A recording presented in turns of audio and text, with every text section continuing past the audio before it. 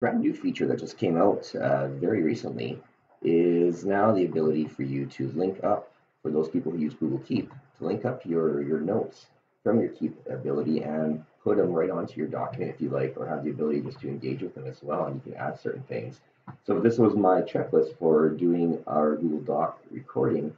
I can actually take this whole checklist in my Keep and I can move the whole thing to my document. I can see all the features that I have finished, have checked off, and of course the one that is outstanding, which is what I'm doing right now, the screen recording of inserting the Keep into Docs. So great feature for those Keep users, and it's a nice new bonus.